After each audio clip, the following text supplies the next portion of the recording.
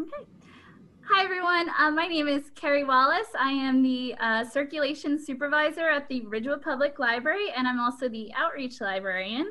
On behalf of the Ridgewood Public Library, our director, Nancy Green, the Board of Trustees, we are delighted to have Don Torino join us for a wonderful talk on how to create a backyard wildlife garden to attract birds, butterflies, all different types of wildlife.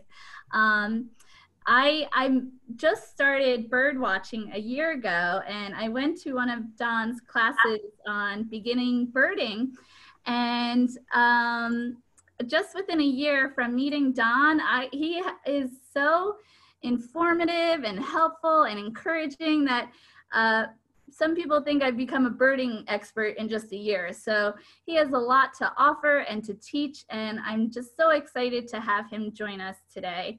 As I mentioned before, this program will be recorded. If you're having any technical difficulties, we will be sharing it at the end of the program.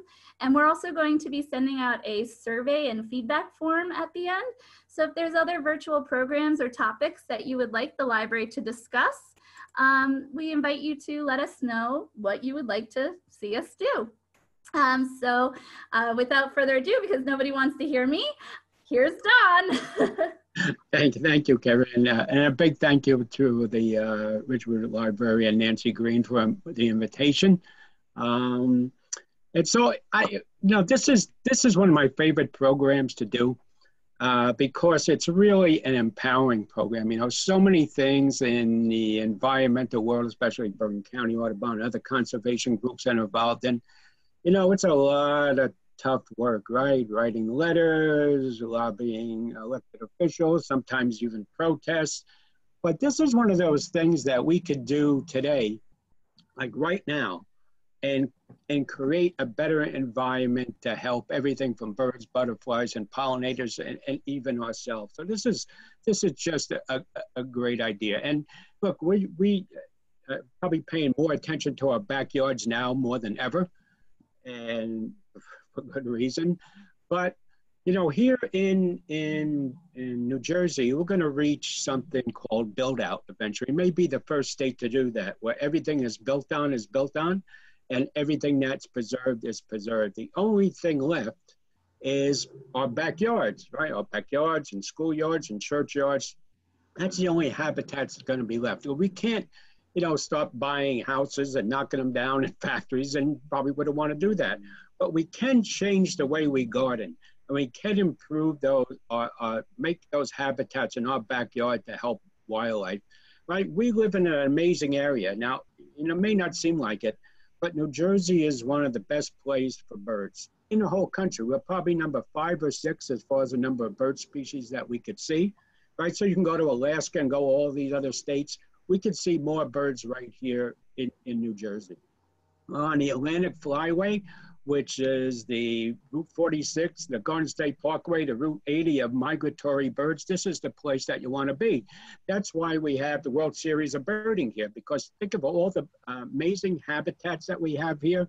If you go from one end of the state to Cape May, High Point, and right here in our area, we have the Meadowlands, we have the New Jersey Highlands, we have all the great local nature centers, we have the Hudson River, we have all those different habitats along the Atlantic Flyway mean many, many bird species. So we're very lucky in that regard. But, you know, there is bad news out there for birds. You know, they're in trouble. The last report, you probably saw last year, that we've lost 3 billion birds since 1970, and we shouldn't be surprised by that in reality, because of the habitat that we lost. And also, at about the same time, the study came out from National Audubon that because of climate change, we could put 389 bird species on the brink of extinction. But again, this is something that we could do something about ourselves. Yeah, we have to fight to save habitat, and we have to fight to do something about climate change, but you could do something about that immediately. And you know what the best way, the quickest way to relieve bird stresses from climate change is to create a wildlife garden, is to plant native plants in your own backyard. So we're on that Atlantic Flyway, and right now migration is inside. Migration is amazing. So These tiny little neotropical birds that are in South America and Central America that weigh less than an ounce, some of them, are coming right to your back, through your backyard.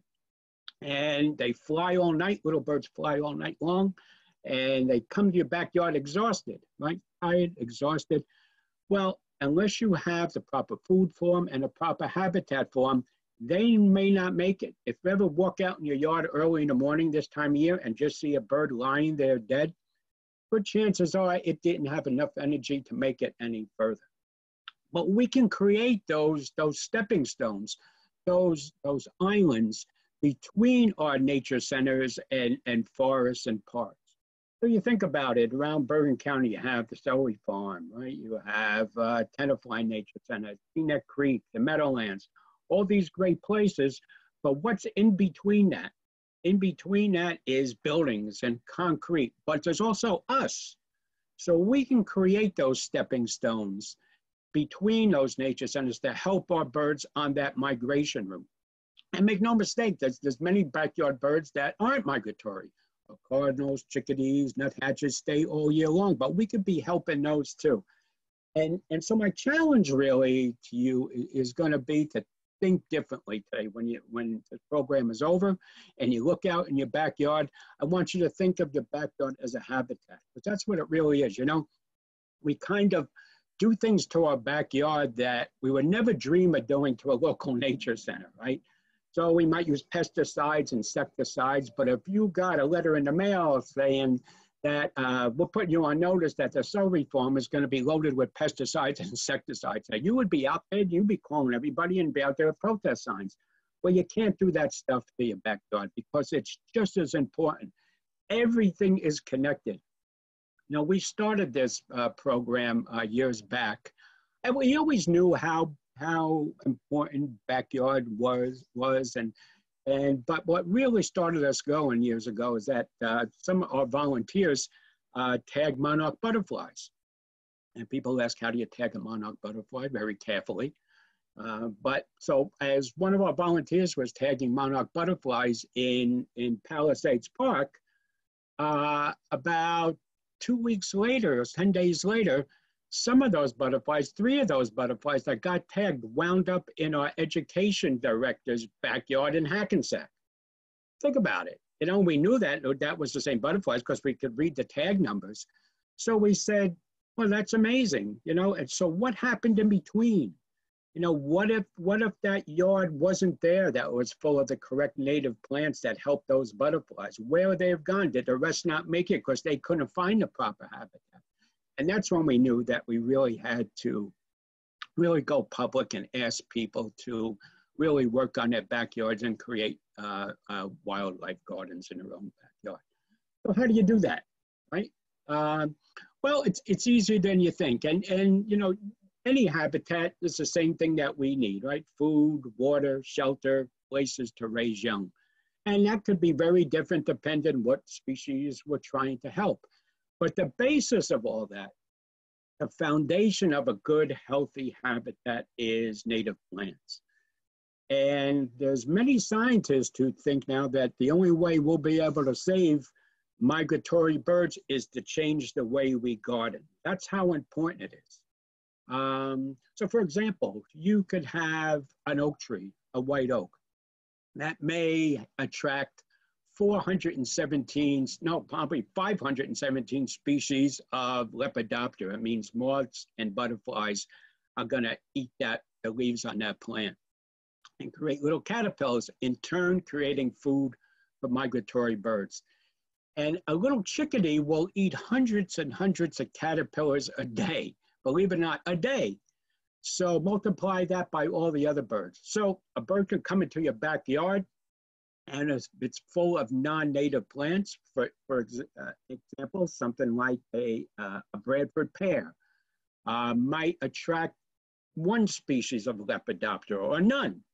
So you could have this lush, green, beautiful backyard, which looks beautiful to the eye, but to a migratory bird, it's a wasteland. It would be like you going into ShopRite and walking around, and you go to the produce aisle and everything winds up to be plastic. That's how much of a kind of a desert is created by using non-native and invasive plants in the backyard. So our native plants are just as beautiful, and to me even more beautiful, because they have a function. And so when we change the way we do that, and it doesn't, you know, I don't want you to think of a wildlife garden as being wild. It doesn't have to look like a jungle. It can be as beautiful as any other garden, just using native plants are again, the foundation of a true healthy habitat. We'll get into some more plants. Providing water is important, and that could be as simple as a top of a garbage can to a bird bath, shallow source of water for the birds. Birds don't like to bathe any deeper than knee deep. So if you can imagine, knee deep on a chickadee is about that big, right? Knee deep on a chickadee. So a shallow bird bath with lots of stones in it. Create and change the water frequently. You know, you don't want mosquitoes to go in it. If you're rinsing it out on a daily basis, then you'll be fine. So it doesn't have to be that elaborate, simple. Housing is, I'll see if I can show you this birdhouse I have here. This is a little wren or chickadee birdhouse. So many birds are cavity nesters, and that means they use holes in the trees. Now, obviously we don't want trees falling on our house and harming our house. So we cut down those dead trees, and understandably. But those dead trees are very, very important to our wildlife. And housing is at a shortage, not only for people in New Jersey, but for birds too. So by putting up birdhouses for things like chickadees and house wrens and nuthatches and woodpeckers are very important to providing a place for them to live. And so some tips on a good birdhouse would be, now this is a little wren chickadee house, a little about 1.1 inch hole, but what's important is it has ventilation, it has drainage holes at the bottom, and it's a place to open and clean it. You can see that, a little place to open and clean the house. And this is made out of cedar, but there's a lot of different materials they're made out of. So a good functional house. Cavity nesters could be things like flickers and screech owls and nuthatches and all those cavity nesting birds. So put up some birdhouses and leave them up all year. Birds use them to warm themselves on a cold winter's night, and they could huddle in them. So in place of those dead trees, put up some nice birdhouses in all different places of the yard. And the little chickadees the house wrens build false nests, and they fill them up all with sticks, and the female comes back and she decides which one she likes, and she picks out the nice little house. So you may get a lot of houses full of sticks, but chickadees will use the other ones. And so these don't mind to hang, or chickadee or wren houses can hang. You don't mind if they're swinging. When you get into things like the woodpeckers and screech owls and some of those birds, titmice, they want the house stationary right on the side of a tree. So use the right house to the right habitat that you're in. And to put up a bluebird house in the average backyard, you're not going to get bluebirds. That's not the way it works. You have to match it with the right habitat. But putting some nest boxes up is really a nice way to really help the birds for nesting season. I got to tell you that we put nest boxes up in places like Teaneck Creek, where there's plenty of dead trees, and just about every one of those nest boxes gets used because it's just housing is at a premium. It's a tough thing for birds to do, to find a good place to nest. So that's a great way to help. Providing cover could be things like creating a brush pile, is just throwing sticks on top of one another and making a nice place for birds to hide. Cover could be your evergreen tree. Cover could just be all your native plants. And so by creating a little bit of proven, even if it's a corner of your yard, by providing a little bit of those 4 basic elements, you'll be greatly helping wildlife. Let me talk a little about not only birds, butterflies too, because it's gardening season. We all love butterflies. Never met anybody who didn't like a butterfly, right?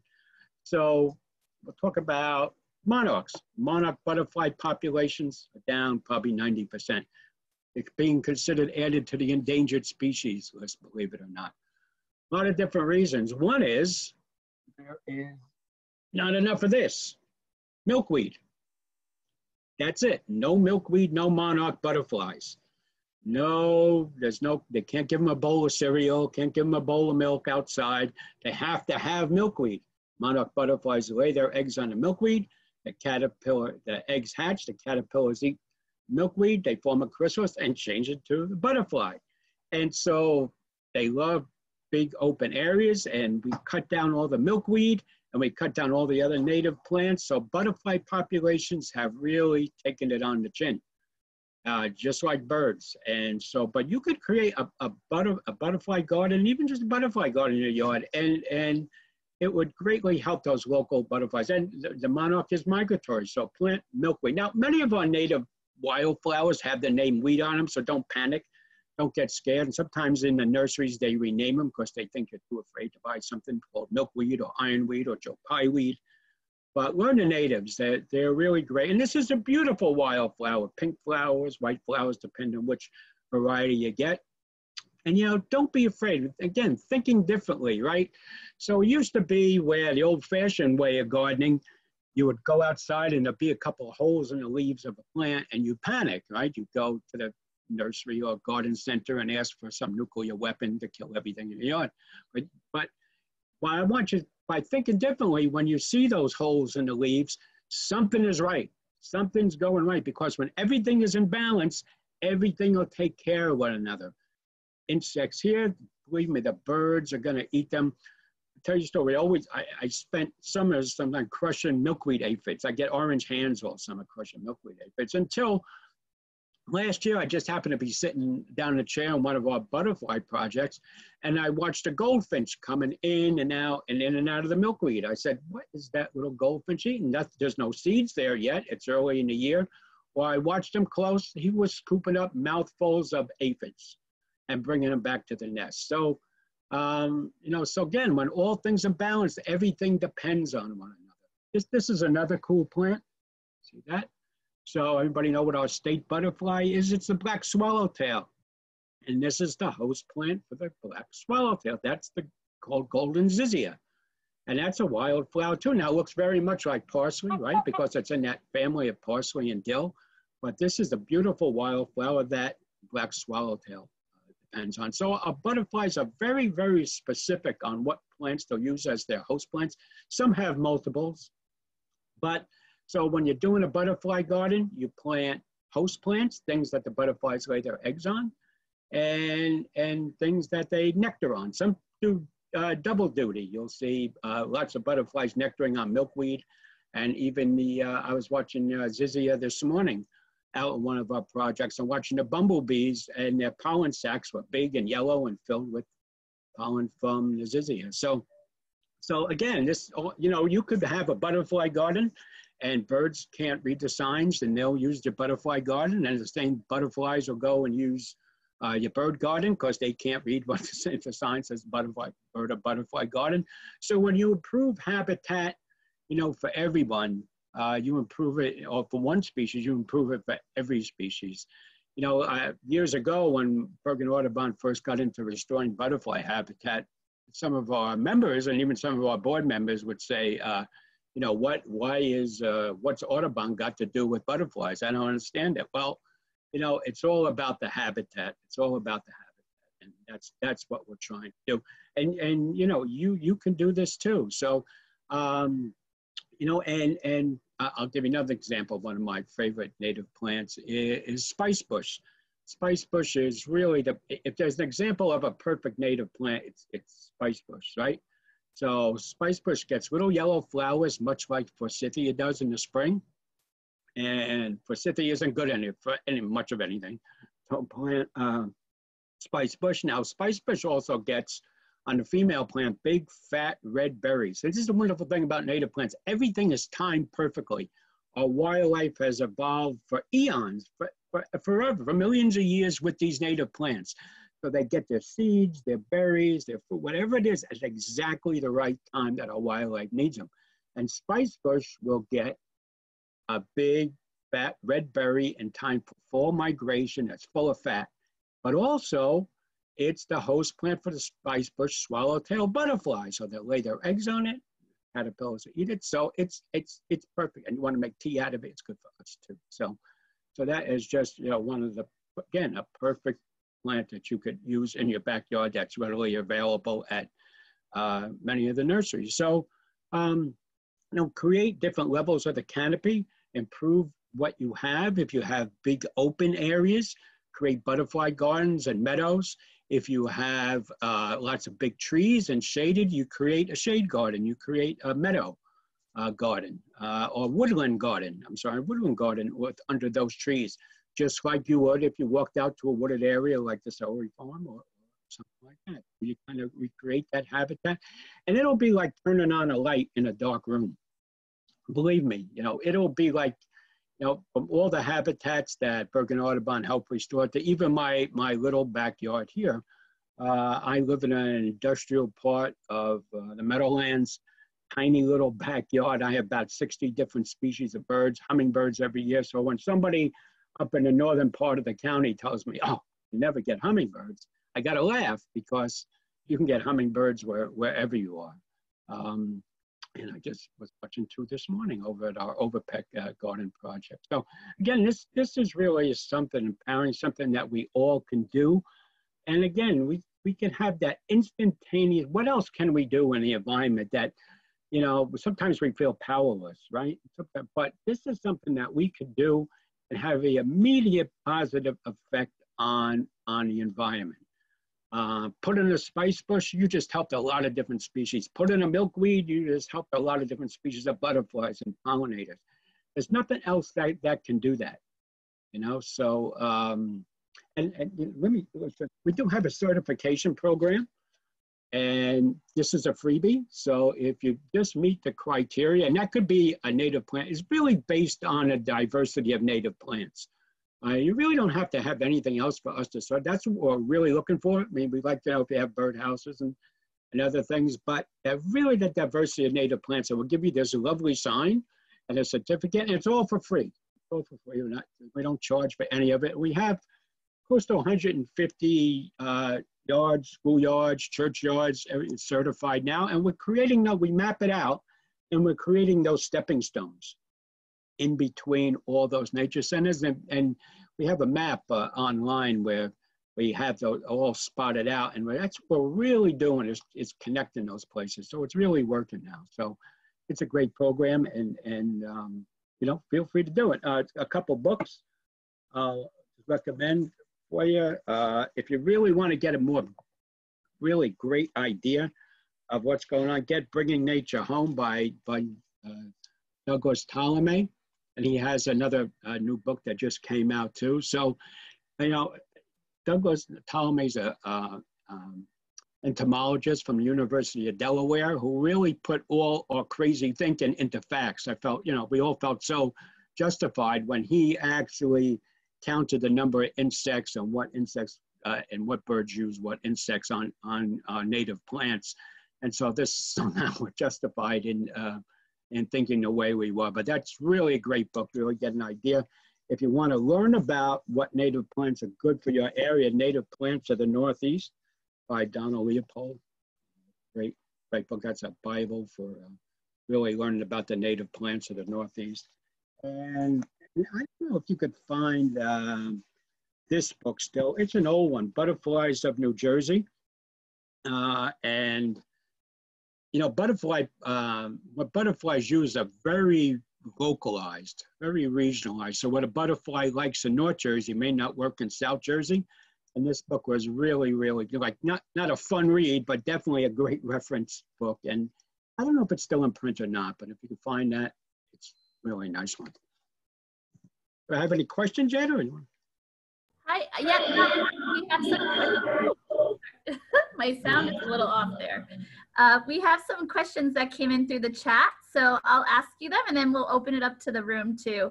So, and also at the end of the program, maybe I'll email a list of the plants that you mentioned so that they have the correct spellings. Okay. So the first question is, someone wanted to know, how do you hang the bird houses so squirrels or chipmunks don't take it over from a tree branch? Well, you could put a baffle. If you're hanging it, you could put a baffle above it. That's a big kind of dome, so you hang it under that baffle, and that'll stop the squirrels from coming down.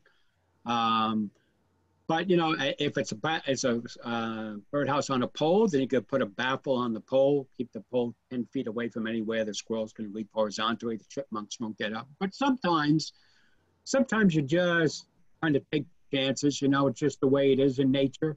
You know, you try to put it in, and you want to put your bird houses away. If you have any bird feeders, put them away from the bird feeders because they don't want to nest close to other bird activity. Other birds are nest raiders, so they want to be secretive when they breed. So if you have a bird feeder in the backyard, maybe a bird house in the front yard or the side yard. But squirrels can be a problem for them, but putting predator guards on the holes, metal guards, so the squirrels can't shoot the holes bigger is good. And you can only do so much, you know, you can only do, there's no guarantees in nature at all, but sometimes above baffle will work. I saw somewhere online that someone hung a slinky on a pole of a bird feeder. That I don't know if that works. I've seen it too, but there are baffles I know that work, which are like big cones or big tube stovepipe ones but they only work as good as where you put them. You know, squirrel can leap 8 to 10 feet horizontally. So basically the pole would have to be out in the middle of the yard with the baffle on it in order for squirrels. And if you put it too close to a tree or a fence, you'll kind of waste your money for it, you know? Okay. So the next question we had was, can the butterfly plants be planted in clay containers? You could, yes, you could definitely start a butterfly garden in containers. Absolutely. Now, if you want them to overwinter, now they should be big. You know, that's the thing. You don't want to put it in a tiny container, but, you know, in a good size container, maybe 12 inches, 18 across, and a little deep. They'll overwinter in those containers. They're pretty hardy. So I have, out in my yard right now, I have milkweed that's coming back that was in a container last year. The Zizia grows great in a container. So you could have a patio garden and for butterflies, definitely. Most of those native plants will survive in those containers, yeah. For some of the native plants that you mentioned, do they do better in sun or shade or? Well, the ones that a spice bush will be good in sun or shade. You know, that does well. When you get into more of the butterfly plants, more of them, they should be out in the sun. There are butterflies that are shaded, and you can create, again, if you're going to do, if you got shade, create a woodland garden. Look at the plants that would grow on those things like clethra, maybe, or so many different plants that grow in that lower, and you try to create a perfect habitat. There's something called stratification when you're, whether you're birding or creating habitat. So some birds, right now there's warblers out there, and sometimes warblers are at, 80 feet on the top of the tree, some of the warbler species, and you get warbler neck and you go to your chiropractor. So other birds will use the ground, like the thrushes. So when you create those different levels of the canopy, upper canopy, the lower canopy, trees, shrubs into the meadows, that's the more bird species you're going to get. But don't be discouraged because you have a lot of shade from creating a wildlife garden. Just make a garden for forest garden. Here's an important question that a lot of people have. I'm sorry, my sound is acting up a little. Do deer eat these plants? Again, we do restoration projects at Overpeck, at Teaneck Creek, up at New Jersey Botanical Garden, and I can tell you, at Teaneck Creek, there's deer as big as moose. They look like they made the cover of Film Stream magazine. But we learned to deal with them pretty well. We don't have anything fenced off. Now, sometimes if a plant is small, we cage it up until it gets a little bigger and healthier. And look, you've got problems with rabbits. I think sometimes the rabbits are worse than the deer because they blame the deer for everything, and groundhogs. And what I find too is that deer like something new. And so if we put plants in that they don't like, but there's a new one in there, they'll come and taste the new one. So I would say plant big, deer will browse some of these things, but normally don't chew them to the ground. But plant, instead of planting a little a shrub that big, as opposed to cost more money, but in the long run, you'd be better off. But things like buttonbush, which is our native butterfly bush. So butterfly bush is non-native and everybody likes to plant it, but it's not that healthy for the butterflies. So plant button bush. Button bush, the deer, once it's big, the deer leave it alone. It attracts as many butterflies as a butterfly bush does, and it's a great native plant and really fits into the ecosystem much better. So most of these plants, are, again, will be browsed by deer, but you could deal with them. Don't be afraid if they nibble on it and go about their business. And if they chew it down, it's going to grow back. So, yeah, so you could do it. What plants attract hummingbirds? Oh, boy, I was watching 2 hummingbirds this morning, and I love our native honeysuckle. It's great. Now, don't buy the non-native because it's invasive. It'll grow everywhere, and you'll yell at me, so I'm not telling you to plant that. Plant Lonicera sempervirens is our native. Bee Balm, Monarda, is a magnet for the hummingbirds. And Cardinal Flower.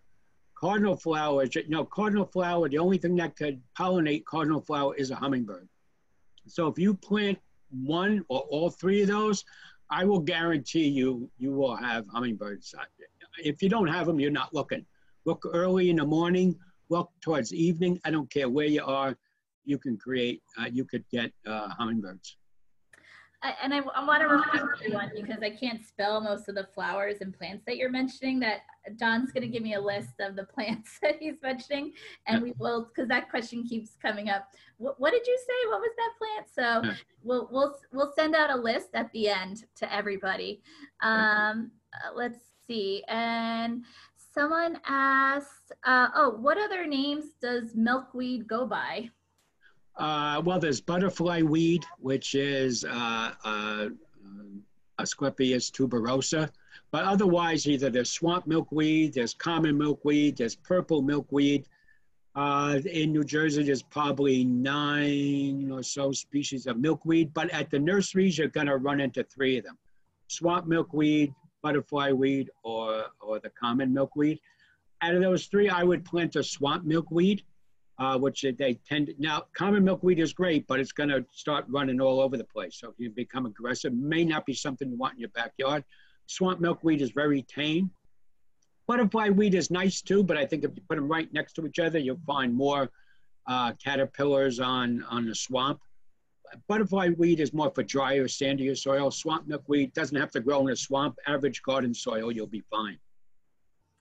Okay. Someone asked, is smartweed good for any birds, butterflies? Smartweed, yeah. Smartweed is good for birds. Yeah, a lot of sparrow species love that. And you'll even see butterflies nectar on them. There are native and non-native species of smartweed. Sometimes it's hard to tell, but yeah, I've seen everything from white-throated sparrows using the little berries, if you want to call them, little seeds on the smartweed. So yeah, they're good. Okay. I read that bird feeders attract rats. Is that true or an urban legend? Well, if you, with anything else, you have to clean up, right? So if you were to take bird seed and just let it build up on the ground or throw it on the ground, you're probably going to attract something. And if there's rats in your area, you probably get them. But, use a good quality bird seed. Don't use any filler seed because that just sits on the ground. And eventually you have to rake up. If you think you're going to get rats, use something with no shells. It's very clean. The birds eat it all, so there's nothing builds up. But you have to rake up and clean up every once in a while. You don't want any stuff to build up. And 99% of the time, you'll be all right. So it doesn't automatically do it, but if you do bird feed right, you should be fine. Okay, I've seen a bush called a butterfly bush. Is that a different bush, or is it another name for the spice bush you mentioned? That's a different one. So the butterfly bush is a non-native, it comes out of China, and it's very popular. And it does attract butterflies. It definitely does. But scientists now equate it with, in comparison, it would be like a kid drinking Coca-Cola all day, where the nutritional value, it's there, it tastes good to the butterfly, but its nutritional value isn't what it should be to the butterflies. And it can become invasive in some areas, although I don't see that invasive here. But I always recommend planting the native, so plant buttonbush. Buttonbush is more readily available, and the butterflies love it. I love to have one in my yard. And it can grow anywhere. It can grow in the water. It can grow in dry soil. It's just a great plant. That's big white puff balls or white flowers. So plant that instead. Yeah. I think we have a few more questions. We just moved into a new house. Do you have an app or website that you recommend for identifying plants and flowers already in our backyard? Yeah, you know what I would use is iNaturalist is an app, is a great app. So you just snap a picture of it and it's pretty darn accurate. It's really, and it'll give you a few to choose from, but iNaturalist, you just download that. I use that a lot when I'm in the field and it works pretty good. And I want to tag along with that. iNaturalist has an app for kids now called Seek, Seek. So it's not as complicated as iNaturalist. So it's easier for kids to use, and they earn badges when they spot something. So, and it's connected to iNaturalist too. And I want a badge. Can I get a badge? You can get a badge too. Okay. Okay, I have hard clay type soil. How do I make it better? I don't know if that's something you can answer. Yeah. You know, if anybody's been to our Overpeck butterfly project, you know, that's in hard clay cap soil. And we started that probably 10 years ago. And look, if anybody told me now, you know, make a garden here, I would have thought you were crazy. You know, I was like, what am I doing? But we did it. And believe it or not, this plants that like clay soil. And that ground was so hard that we had to till it with a pick. And it's really incredible. So you know what? You could throw some compost into it and break it up. But, you know, and eventually when those plants start to grow, they will loosen up that soil. They will bring in the insects and the roots will, and now the soil at Overpeck is very different than it used to be because of the plants growing there. So I wouldn't let that discourage you. You know, break it up a little bit, throw in a few bags of compost if you want. You don't even have to. We know there's plenty of places that we planted stuff without compost in it, but that'll certainly give you a head start and help it break those clumps up, put some compost in, and plant away. Okay, and again, just a few more. Any bird-friendly driveways out there? I don't know what that means. Sorry. You mean somewhere where you can drive and look at the birds? Is that? I guess, Debbie, are you out there? If you want to unmute yourself. I'm not too sure what you meant. It was, let's see if I can find Debbie, if she's still in the room. Maybe she meant like along the driveway, like planting along your driveway. I don't see her in the room anymore. Oh, Debbie, there's Debbie. Debbie, I see you. What did you mean by driveway? Or she's being shy. Okay, we'll get to the next question. Okay. Do you have any recommendations for discouraging milkweed beetles? You know, I kind of don't discourage them. I kind of let it. Yeah, I mean, some of them they'll eat the seeds. That's what they do, the milkweed beetles. That they'll eat and the seed pods won't be vital. But you know, if you really wanted to get rid of them, you could just flick them. You know, get a pot of soapy water and just, you know, beetles faint when they're scared. So you flick it and they'll flow into the soapy water if you want to get rid of them. But you know, I don't bother with them much. I kind of watch them. You know, they're kind of cool. So unless they're really devastating the plants or hurting the plants, I would not. I tend not to want to, unless it's an invasive non-native species, and there are some out there, I tend to just kind of let them be, you know. Great. Well, I mean, that's all the questions that were in the chat. I don't know if anyone else had anything to say, but I also, again, just wanted to repeat myself. Please go, if you're on Facebook, please follow the Bergen County Audubon Society and just see all the wonderful things that Don and the organization does for all the parks and forests and conservancy areas that they do. They're working on a lot of butterfly gardens right now. And I have to say like, if you're new to birding and you're new to butterflies and pollinators, I have just learned so much from Don within the past year. And once we can start doing our Bergen County Audubon walks, I mean, that is one way to learn about the plants and the birds and everything. Don is just wonderful as a teacher. Thank you. Thank you. And anybody has questions, you're welcome to email me and I'll answer them as best I can for you, give you a hand. And here, one more question just snuck in. I guess someone, I'll just back the questions back to back real quick. Someone was interested in, this is important too, because our bee population is going Yes. down as well. So how do we take care of the bees? And also someone wanted to know, they only have a small deck in their apartment. I have a condo, so I have that problem too, rather than a house. So how can you use those small spaces to attract the pollinators? Oh, then if you can plant things in containers, it would definitely help. You could put a milkweed in container. You could put any great native flowers into those containers. So don't let that discourage you. And when I talk about, again, our pollinators, when you create a butterfly garden, the pollinators are just really, and butterflies are important pollinators too, and so are birds at some point. But our bees, yeah, definitely. Our bumblebees, we actually have a bumblebee on the endangered species list now. So they're very important. We like to talk about honeybees, and honeybees are basically a domestic animal. Honeybees are like chickens, and they're an important part of our food source. But so are our native bees, and there's many, many species of our native bees that we don't think about. Many species of bumblebees and solitary bees, and many tomato plants are pollinated by our native bees. So again, you create that habitat. Don't use pesticides or insecticides.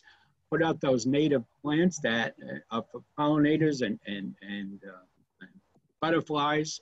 And here's the thing I'll leave you with. Something I want you to think about is don't clean up your yard.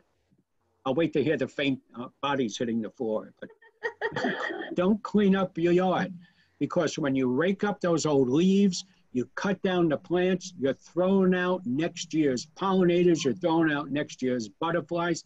So many species of moths and butterflies and overwinter in the leaf litter, overwinter in those little in the hollow stems of the plants. So when you clean up, when you're meticulous, you're really, really hurting the ecosystem.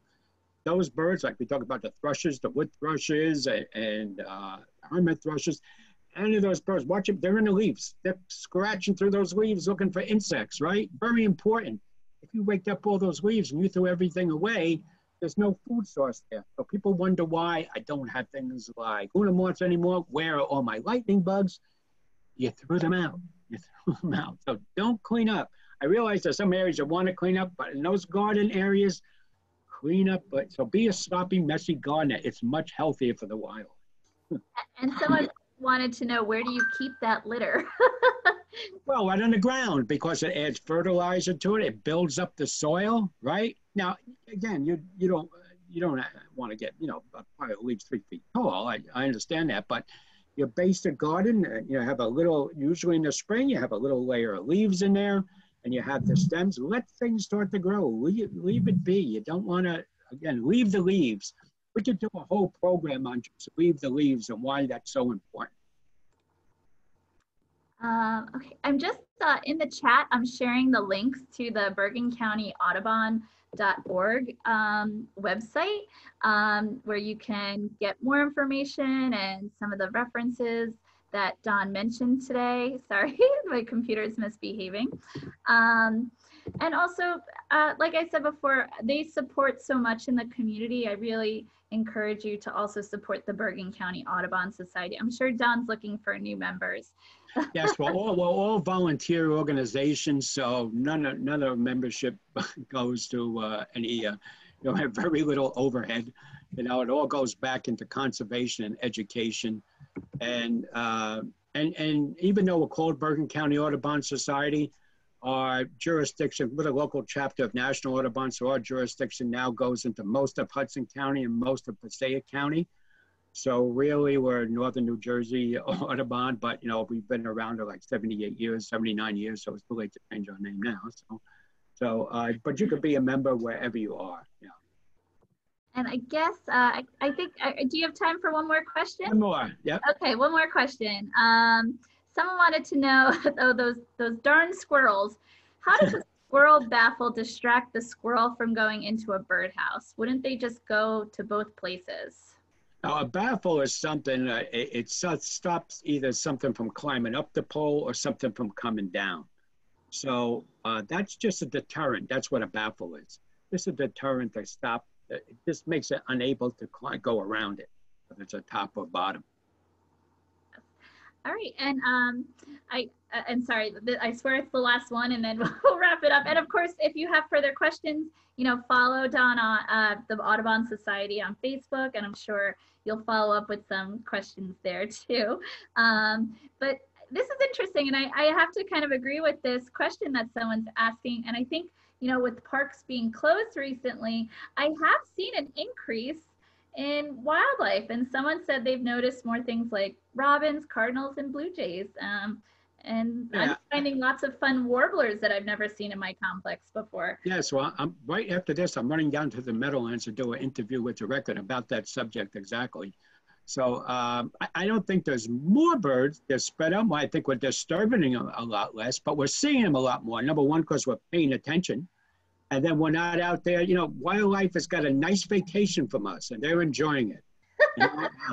And, you know, so we're not out disturbing them, not driving cars. We're not, you know, doing crazy stuff. We're not interfering with them in the parks. You know, we're just being nicer to them, and they come out a little more and we're seeing them more. And they're probably in places that they would avoid in the past.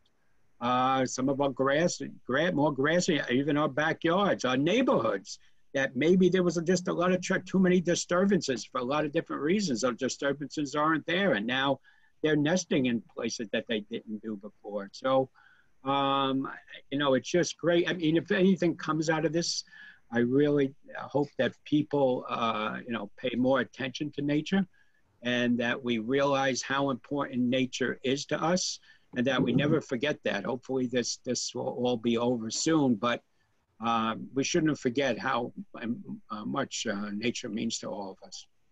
Yeah. Well, thank you so much, Don. And thank you to everyone that joined us today. We had an amazing crowd.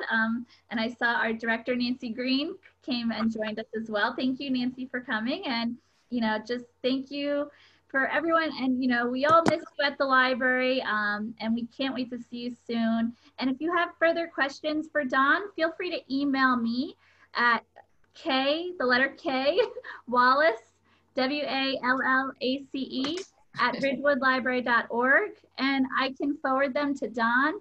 And I will be following up with the recording, as well as a survey and a list of the plants that Don mentioned and the books. So just a huge thank you to everyone. And thank you, Don, so much. And thank you for everything you do. Thank you, it was fun. Great. All right, I'm gonna stop the recording. Okay. Thank you. Thank you. Thank you.